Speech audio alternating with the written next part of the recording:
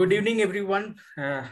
Welcome. I would like to welcome you all in this wonderful meeting today, which we have conducted through Cipla Urology. And today, our topic of the meeting is overactive bladder management and latest guidelines and recommendations in overactive management of overactive bladder.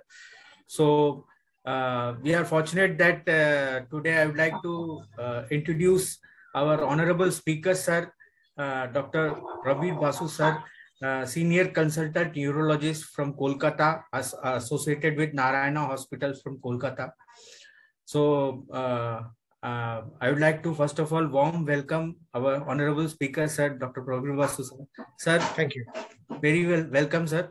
And thank you very much for giving your precious time and giving your time for this wonderful session, sir, from today.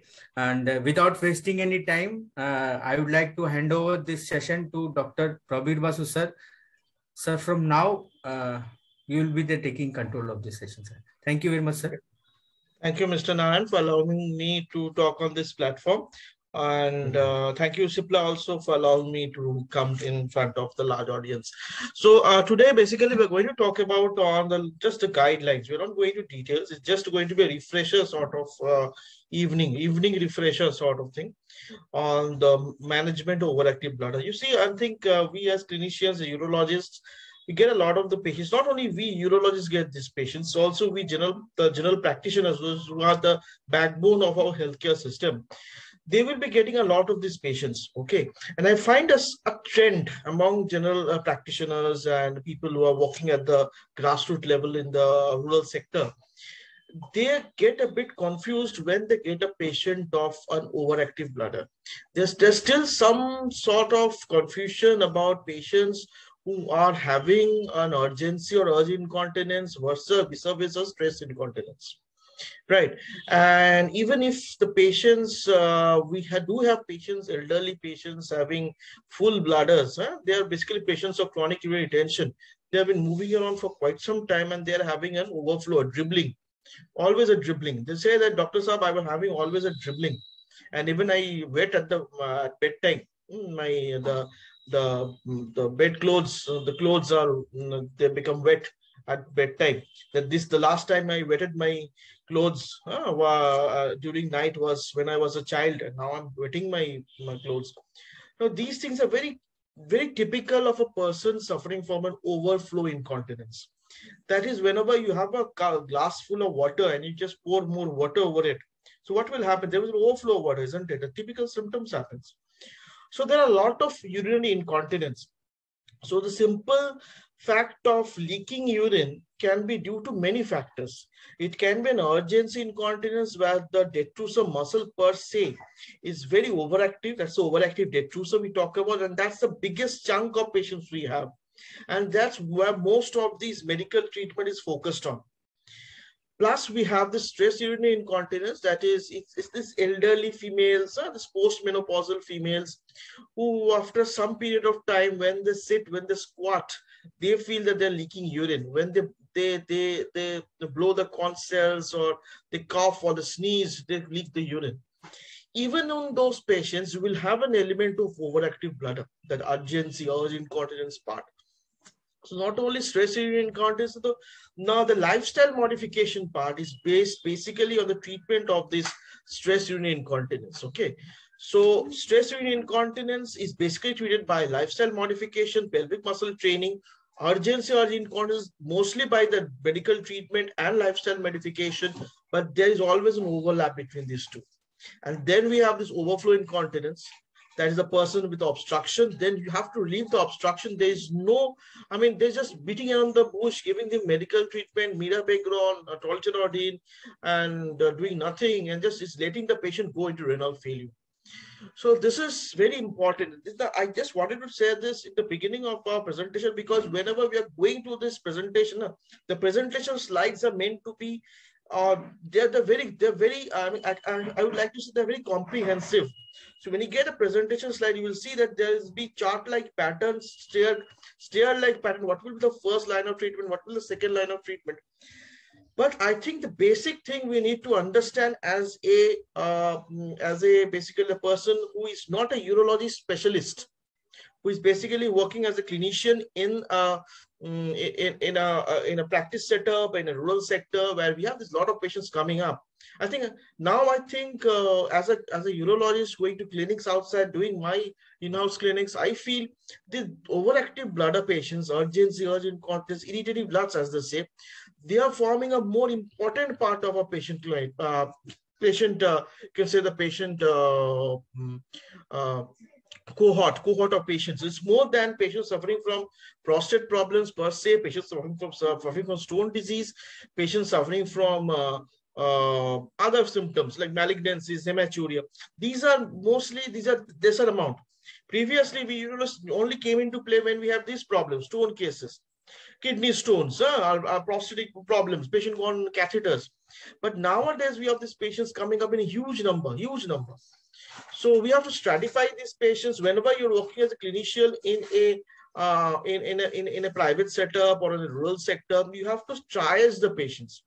You have to see which patients you need to keep under your practice, and you get them cured with time, and which patient we need to refer at the earliest, or which patient requests surgery at the earliest. So that is a very important distinction. You need to make it in your mind while you see the patient. And the purpose of today's discussion is just that. Though this is a latest guideline recommendation, but until and unless you can understand which patient, even for me, see, if I get a patient who has suffered a lot of overactive bladder symptoms, and he has taken all form of medicines, he has taken even botulinum toxin injections, then he comes to me. So what is my role? My role will be, see, I will tell you the next obviously, the line of treatment will be pelvic nerve, that's tibial nerve neurostimulation, or the neurostim devices you need to insert. For that, I'm not an expert person. You go to that center. So I'm basically referring a patient. Even though I'm a urologist, I'm a specialist, I'm an expert person, I'm still referring to a patient to a higher center.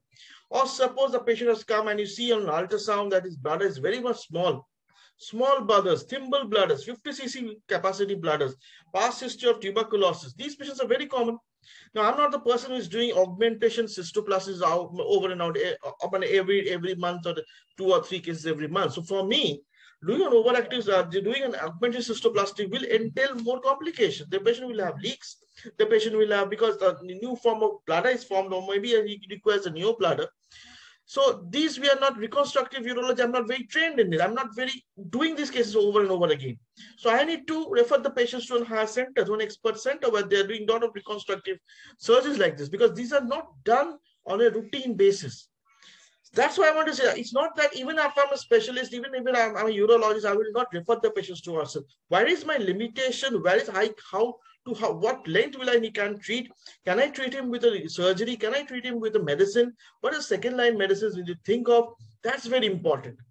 So you know your limitations, treat the patients accordingly, and refer the patient, because these patients are already totally, you can understand, these are basically pissed off patients. Okay, they've suffered a lot, and they will go doctor shopping, go to the next doctor. You will be practicing near your place, and he will be very, very uncanny feeling about doctors. The doctors don't listen to us. They just write down a bunch of medicines that's not going to help us. See, the whole practice, the vicious cycle will continue like this until and unless we triage patients according to guidelines. That's where the guidelines come. Okay.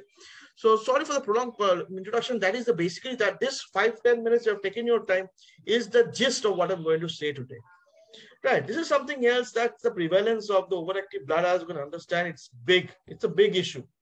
And it's a big issue in females. Now ask any female, young female, more than 20 years. She will be invariably telling you that I had some episode of overactive bladder. So common, because previously people were not aware. That's why they didn't give a complaint like this. They felt that this is very normal to us. Now people are just getting aware and understanding that, see, a leaking of urine, a sudden urgency, the feeling of pain in the lower tummy that is relieved after passing of urination is a pathology that needs to be treated. So it's the people who are getting aware and they're coming with this thing. So that's it, very important. And as I said, the age-adjusted prevalence of urinary incontinence, they increases with the age. Okay. So that's what I want to talk about. You have to categorize the incontinence. You have to do the basic tests because most of the patients, in fact, I tell you one thing is I see these patients being treated right and left and up and down, right and left with antibiotics. I don't know what is the reason for this. A person coming with dysuria, a person coming with overactivity of the bladder, somehow he or she gets a course of xanocine or gets a course of levofloxacin or what, I can't understand. Obviously, they do well because there is some amount of placebo effect also associated with it. Maybe they have an element of infection. But I think this is becomes, that's where it becomes, until and unless the patient is in a very sick state and you have to start an antibiotic on empiric basis. Send a culture, start an antibiotic. Okay, then start an antibiotic and tell him or her to come back with a urine culture report after 3 to 4 days whenever it's available. Okay, so that is a very important thing. Just prescribing an antibiotic, listening to a person's urinary symptoms, the patient will tell you, I'm having UTI for the last 10 years, Dr. Saab. But that's not UTI. That's basically plain lower urinary tract symptom. That's why the definitions are made by the international group, okay? Because lower urinary tract symptoms can have irritative symptoms, can have obstructive symptoms. So the patient is having more of irritative blast. That's a frequency urgency nocturia we're going to talk about. That doesn't mean the patient is having infection. UTI is one component of LAS. It's not all UTIs present at LAS, but all LAS are not due to UTIs. So that's very important. Do a urine culture. That's very important. Do a urine culture. Nobody will tell you that you have done something wrong. If you have done a urine culture, a person coming to you with a urinary symptom, then if you feel it justifies, the patient needs some form of you can say good treatment. I mean, solid treatment from you. That is in the form of antibiotics. Start on an empiric basis and tell him to come back. But giving him days of multifur for 10 days, 20 days without a urine culture obviously does not do any good to the patient, and in fact does harm to the patient. Obviously, nitrofurantoin doesn't have any much resistance previously. Now, because of community acquired resistance, all these things are so all community acquired. Resistance are all community acquired. So the bugs are changing and this resistance are becoming very problematic. So you can find patients now, diabetic individuals having multi-drug resistance infection. Whom to give? You see the culture report, only say cholesterol is sensitive. Now, what will you jolly do with this patient? Then you have to admit him, give him cholesterol, see the creatinine levels, and all these things becomes very hectic, very problematic. Okay, and the patient will say, "Oh my, you are billing me so much." Then all the problem comes. So then it's a post-biorecidal. You do an ultrasound. Obviously, I think a female patient with a dysuria, you may not do an ultrasound in the first instance. Okay, but a male patient with a urinary symptom, young male, sexually active male, or elderly gentleman, it's always better to see an ultrasound. So first instance, even if it's in guidelines, first instance of an UTI in a female, you may skip a USG. The patient has any other complicating factors like a hematuria, okay, or excessive leaks, then you have to do an ultrasound. Okay, but the clinical examination, urine routine culture is fair enough. Now, the most important thing is that what we normally skip in our practice is doing a bladder diary. Now, this is again because most of our patient population, obviously, this is very much pertinent in the West where the 100% literacy rates are there. So if you ask a person, if you're seeing in a government setup in a rural center and tell the patient that you need to maintain a diary, then this old farmer fellow will tell you what is a diary. He doesn't know what is a diary. Leave alone avoiding diary. So this is obviously is a subjective matter. You have to case by case, we have to take all these cases. But it's very important the patient is literate enough.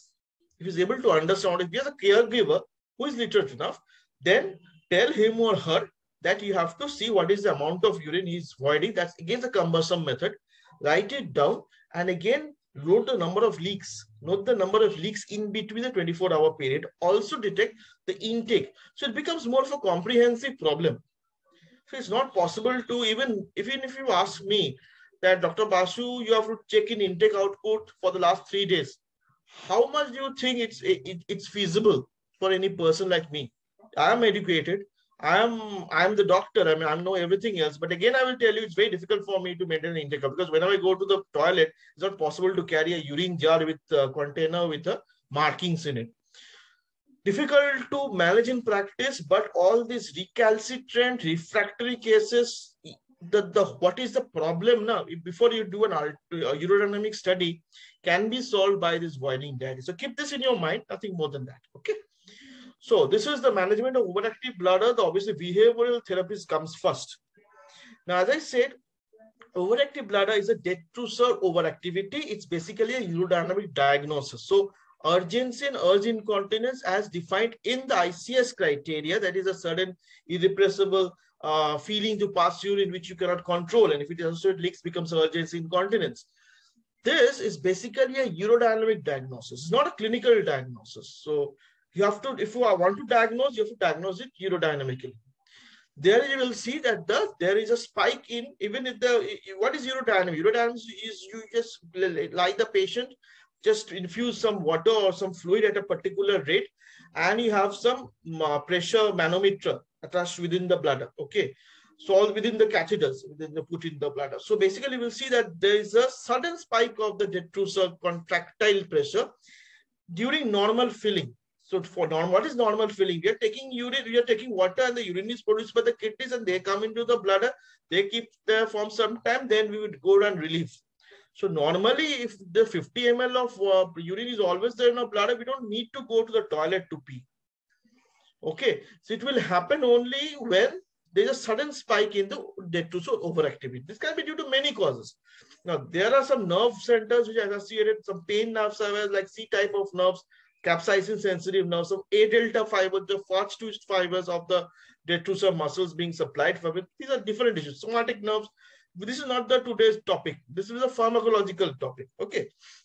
So what is meant is that this urgency or urge incontinence, where most of our treatment is dedicated. All these pharma industries, Euro pharma industry, as you can understand, urology pharma industries is basically put on two pillars. One is the prostate medicines, the other is overactive bladder medicines. What do we have? We have 20, 50 pharma companies just vying with these medicines. So you can understand what is the magnitude of the problem. So many patients, so much is the problem, so much is the burden of the health on the health infrastructure, is that we are still unable to control with so many of the medicines we have in our armamentarium. So if you see, we have anti-muscarinics. Okay, what does anti-muscarinics do? It's because we have M3 receptor overactivity. The muscarinic receptors are present in the bladder. They get overactive by this A delta fibers or C fibers overfiring. We need to give some anti-muscarinics, that is some agents which we take by the oral medicine, go to our blood, go to that particular center and block the receptors. So there has been through the decades, through the ages, we have a lot of anti-muscarinics. Okay. So some they pass through the blood-brain barrier, they cause some problems, some do not pass the blood-brain barrier, depending on the quaternary ammonium ion, that is a different issue. But basically what? So basically we have this one medicine, and the other is whatever we are talking actually. Is basically the purpose of this today's presentation is we want to talk on Mirabegron. What is Mirabegron? Mirabegron doesn't act on anti-muscarinic, because muscarinic receptors are also present in our eyes, are also present in our gut, are also present in our in our sweat glands. So the problem with anti-muscarinics is whenever we take these anti-muscarinics, we have a dry eyes, dry mouth. It's very, very difficult. So it's like always you are taking breaths to the orally, you will have a mouth which is totally dry. And even if you go to a funeral function and you try to just to cry, you can't cry. So it's such a pissing out problem you are having. Xerostomia, all this, you don't have a proper secretion of saliva, and then comes the constipation. These are emotional issues I can understand, but the most bothering problem is constipation. So these are things that all the secretions, like all secretion gets inspissated. So the thing is the same, the bowel gets obstructed. So there was some change, there was some work being done in the pharma industry, and they found that there's another receptor, which is a beta receptor, beta-3 receptor, and which in fact, if you have increase the activity of the beta-3 receptors, it is also basically a system by which you can modulate the the detrusor contractions from being generating. What really happens is that there is a one spark within one detrusor muscle, and all the sparks comes together and they form a detrusor overactivity, one spike. So it is saying that even if you just give this beta 3 agonists, then there's less chance of this micro sparks to happen. Okay, so these are different way of controlling the problem, and the purpose is if you give Mirabegron, you don't have so much of complications. So much of complications like a dry mouth, dry throat, and dry eyes, and with your dry constipation will not happen. So most of these patients, they fail to continue with the treatment because they are not compliant enough. They're not compliant enough. It's not that patients are less compliant because of the medicine's cost. They are not so much costly, but the complications are problematic. Mirabegron does offer some respite in this fact is that they have minimal complications. The only complication I have heard is patients who are hypertensive now requiring more than 2 or more than 3 medicines of hypertension, that too on a long term. So poor control of hypertension is one of the things that I have seen with Mirabegron. Otherwise, bradycardia, all these issues have never been reported, at least in my practice. Okay. Now, the first thing is the behavioral therapy. What did I tell you? The most important thing is most of these patients will have 2 things together. We have an overactive bladder, and the overactive bladder just gives some behavioral treatment like avoid constipation, go for weight loss, do some physical exercises, keep yourself active mode, do some pelvic muscle training like a Kegel exercise. And if it so we don't dilly-dally on these behavioral therapies a lot in a person with urgency incontinence, but we go straight to this medicine. That's what we have talked about. We start with anti-masculine, fails, we go and to another medicine which is known as Mirabegron, fails, then we give a combination of anti-masculine Mirabegron, fails, then we stop with anti-masculine, continue with Mirabegron again. That's how it is done. Okay, the third line management, everything fails. Obviously, we don't have much things to do. Here, as I said, you can give an intradetrusor injection of botulinum toxin, very expensive, and you can give it. It can be done in the just admit the patient and give it on a. It has a separate cystoscopic attachments, and the drug is costly. The drug is because the problem with the detrusor is that this intradetrusor is botulinum toxin is that patients believe because they have paid a lot of money for this getting this injection, they feel that they will be having no problem from now on. The problem is these patients have a recurrence of symptoms, and when they go recur, then you have no other options. You have to you need to give it a detrusor injection. Then it becomes, what the fuss you're talking about, doctor? You could have told me before. You have charged me so many ₹1,000 bucks giving this injection. Now that you need to take it again. So it becomes much of a problem. So even if you could detrusor injections are not the end of the game. So ultimately you need to give them on regular basis. And I don't think our healthcare, all this, what they say, just hold on. These insurance companies, they do pay for detrusor injections, okay, because they feel that botulinum toxin is meant for only cosmetic surgery. So botulinum toxin, even any form of botulinum toxin is not managed under insurance schemes. So they have to pay out of pocket. That's the problem. So ultimately, if they fails, then you have to go for neuromodulation. Neuromodulation is a big man. It's a big game, basically. Put in some interstream device, first stage, second stage. Basically, what I tell him, I'm not the person to do interstream. If they fail with this medical treatment, you have to refer it to heart center. Okay, because ultimately these patients will require some form of surgeries. And these surgeries obviously needs augmented cystoclasses, new bladders. I tell you, if it even sounds very fancy, these are fraught with a lot of complications. Expert centers, fine. They do a good follow-up. They do a lot of cases. And for that, I just tell them to go over there and do their surgeries. So the most important thing in an urgency incontinence is how you deal with the second line treatment. And the most important thing, that's the conservative treatment we talked about, okay? This is the pelvic muscle flow training. This pelvic muscle training, we know normal. I think everybody knows. And that's the pharmacotherapy you're going to talk about, okay? So duloxetine, I think duloxetine, it's more for stress urinary incontinence. So whenever you talk about stress urinary incontinence, then we will be having, let me tell you, there was a question on stress urinary incontinence. Okay. So if it's something on stress urinary incontinence also.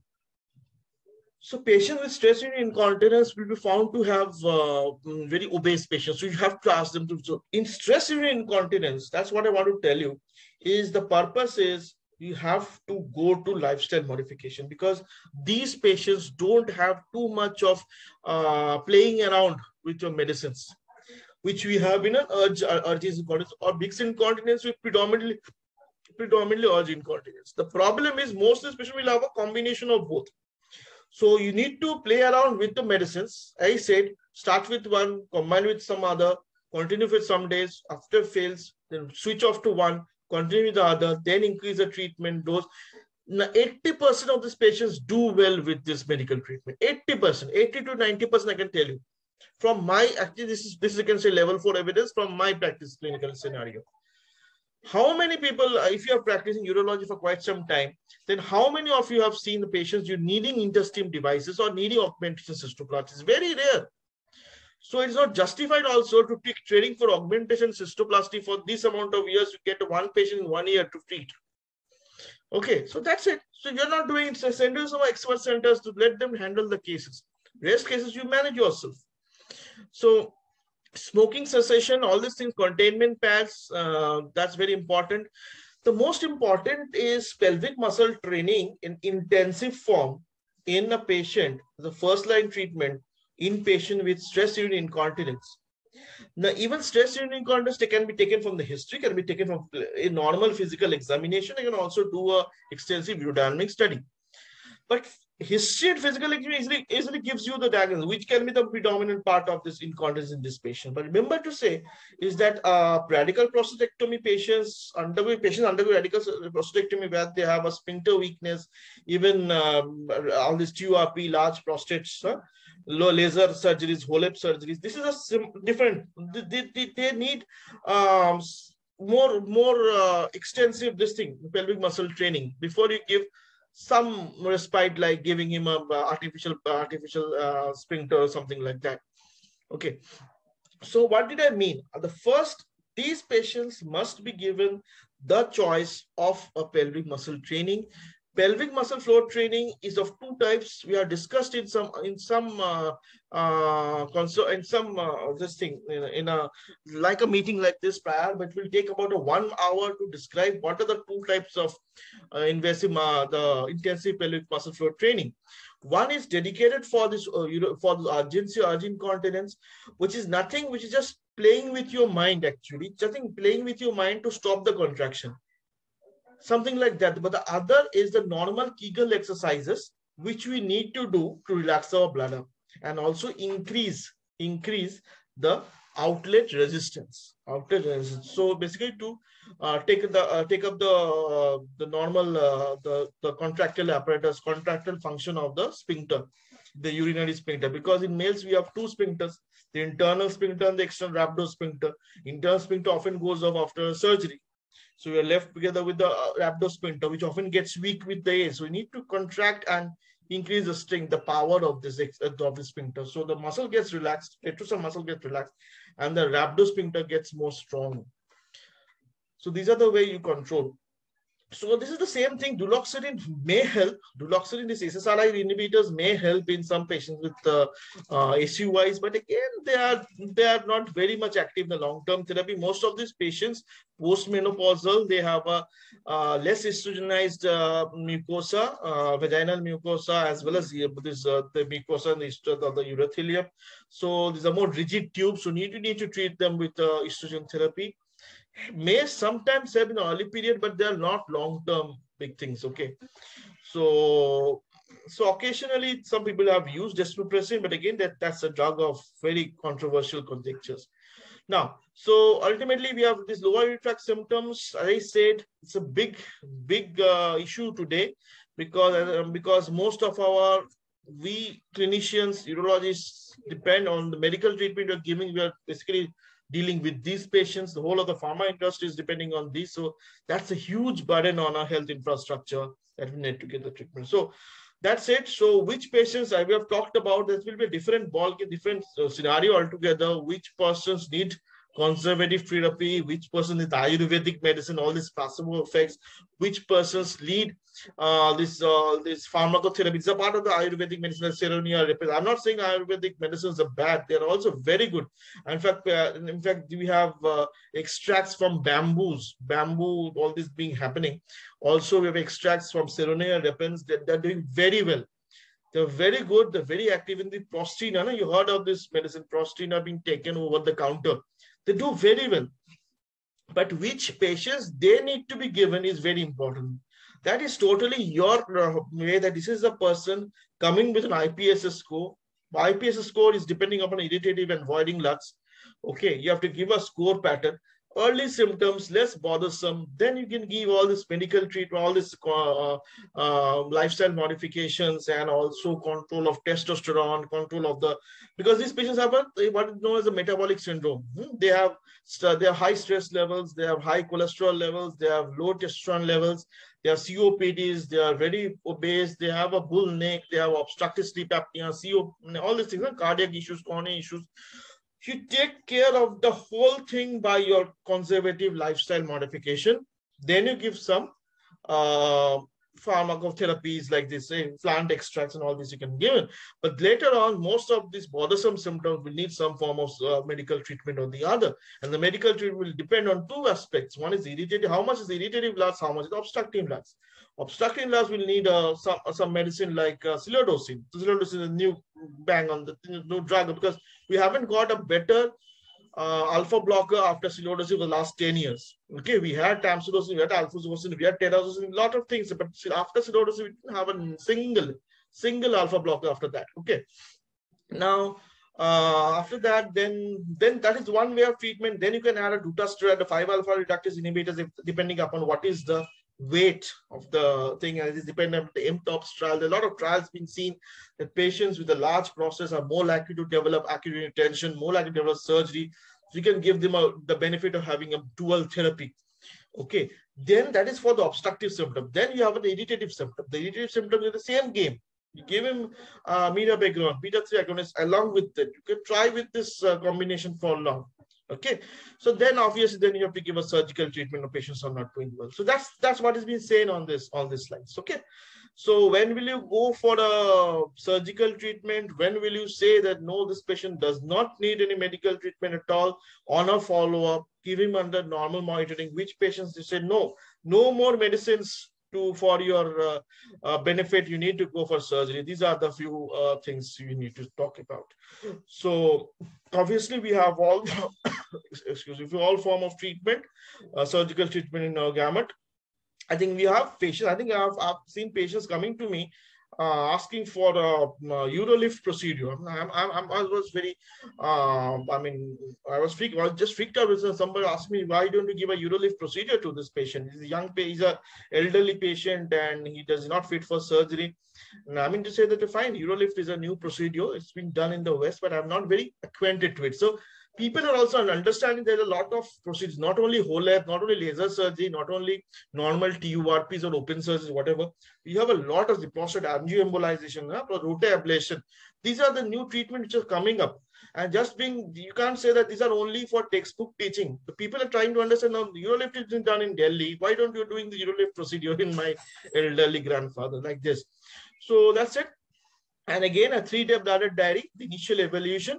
Don't carry out urodynamics per se, but patients with neurologic symptoms like patients on a Parkinsonism, patients having a neurologic problem, a spinal cord disorder, it's basically to do a urodynamics before you think about any form of surgery in these patients.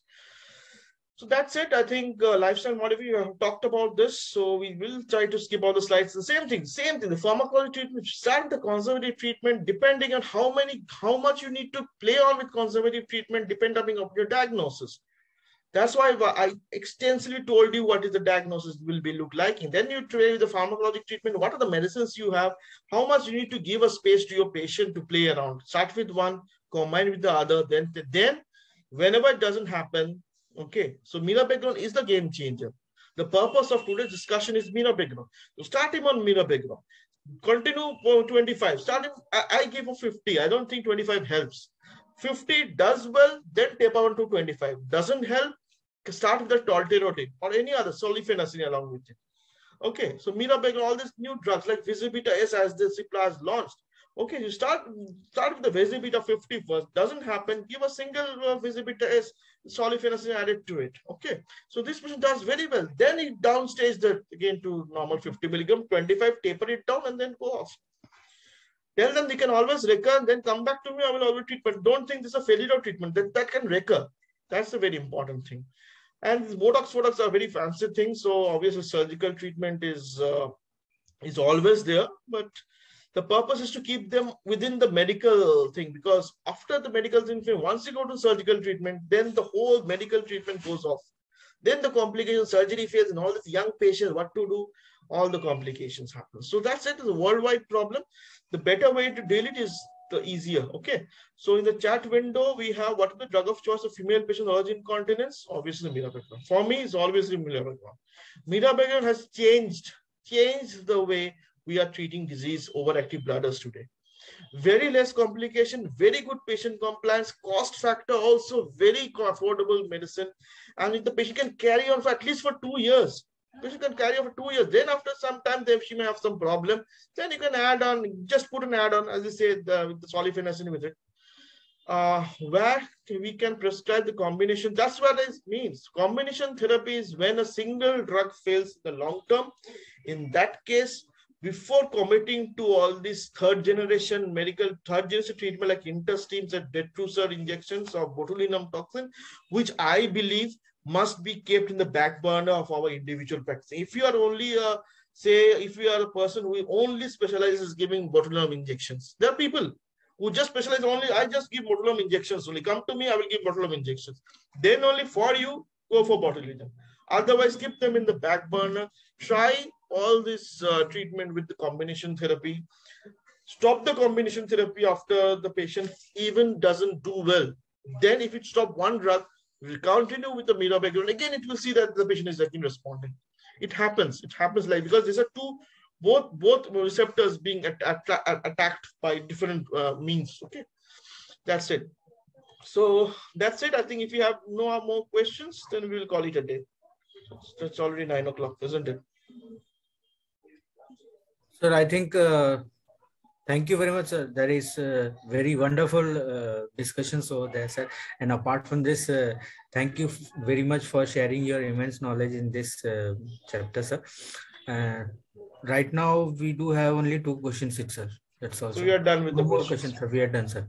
So first of all, sir, thank you very much. Please continue support. And apart from this, we will be doing this type of informative sessions in future also, sir, in other therapeutic backgrounds.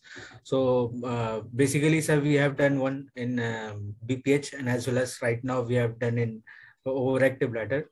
In further, we are also doing another things also, sir, in the span of time. Thank you very much for sharing our valuable time, sir. Have a good day, sir. Thank you. Bye-bye.